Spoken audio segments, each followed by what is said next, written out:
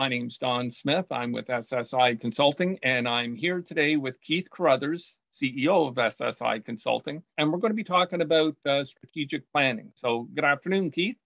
Hi, Don. So Keith, we'll jump right into it.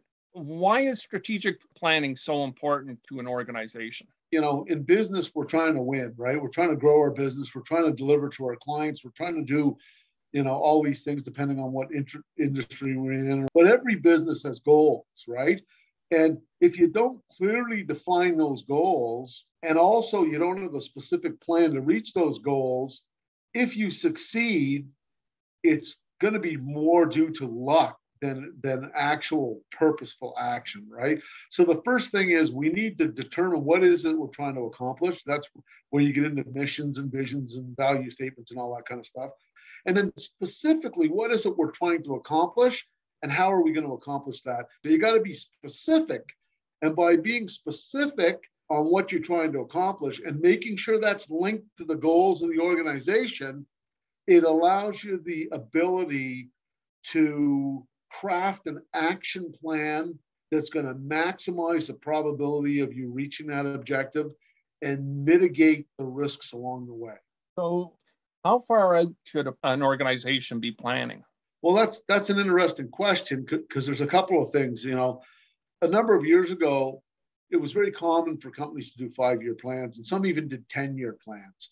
It was also common to do these big, huge binders at the time that had the strategic plan in it. And by the time you got done going through months of work to develop the plan, everybody was exhausted. And nobody really looked at the plan anymore. It sat on a shelf somewhere. Well, that doesn't work in today's world, right? For a number of reasons. One is simpler is better. It's clearer. We want plans that everyone in the organization can understand. The other thing is with the rapid change, primarily due to technology, the world's changing so fast. Plan for 5 or 10 years is a futile effort. Like the longer out we look, the more inaccurate we're going to be, I guess we would say, because there's too many other things that can change that will impact it. So today, when we talk to clients, it's usually let's craft a 1-year plan. Let's consider 2 or 3 years out for some key decisions that we might not be able to action in a very short time frame. For example, we need to build a second plant. So you need to think about some of those things that might become a real constraint in the future. But for the actual goals and specific actions, it really should be confined to the next year. And we tend to do what we refer to as rapid fire strategic planning. Let's get the group together. Let's figure out what the critical things are, the typical SWOT analysis stuff. What is it we're good at? What is it we're not good at? Where are the opportunities in the market? Where's the risks in the market? Tie that analysis into what our vision is for the company, and let's craft some main purposeful actions that we can address in the next year that are going to bring us closer to the goal. So if we're considering doing an action, is it bring us closer to the goal or farther away from the goal? The other thing is we're famous, particularly in North America, with putting way too many actions in, way too many goals, way too many objectives. You can't deliver on those with any degree of success or excellence if you've got too much to do. What's the few things that are the most meaningful to our company? And then we need specific action plans to address that. So who's going to do what by when? And we need some mechanism of accountability to make sure that we stay focused. So we got to remember when we're designing a strategic plan, it's important on what it is we're going to work on, but it's just as important and often more important what it is we're not going to work on. We have to say no to some things so we can dedicate our effort around the things that are most meaningful. So focus is a big advantage of crafting a robust, short-term, rapid-fire plan that everybody understands and is clearly communicated. So we're going to wrap this up here. Do you have any final thoughts? Yeah, there's a couple of things, and one of them I just touched on. The value of a strategic plan is the actions we take. It's not the document we create. We want to make sure that we don't just develop a pretty binder, as I like to say, It's the actions that come out of that document that are important. So what I'm trying to say is you got to have an implementation plan. It's got to be specific who's going to do what by when. And we have to have a mechanism that people stay focused on that and that they're accountable for achieving those results. So that's the first thing. Implementation is important. The other thing is, one of the big reasons why we do a strategic plan is for the organization to stay focused. So every time the wind changes, we don't change direction. A strategic plan restricts you from doing that. You know, we put a plan together for this year. That's not on the plan. If we do that, it changes everything we're doing. We got to stay focused, right? Plan the work and work the plan. Having said that, though, you have to have a little bit of flexibility. It's kind of like a live document. And that doesn't mean that we just change the plan every time somebody comes up with a new idea.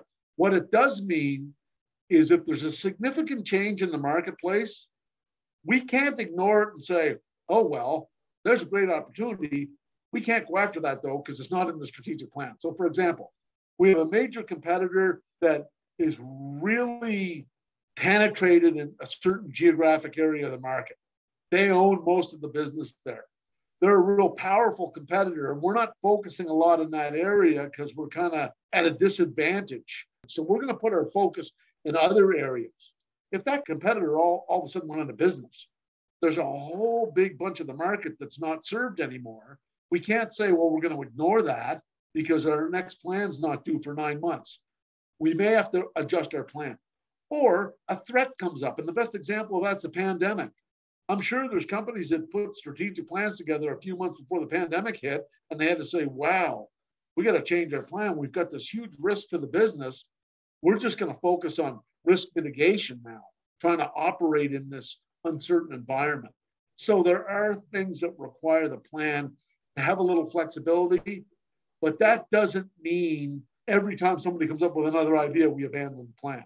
That's why we have a plan, so that we don't do that, we stay focused.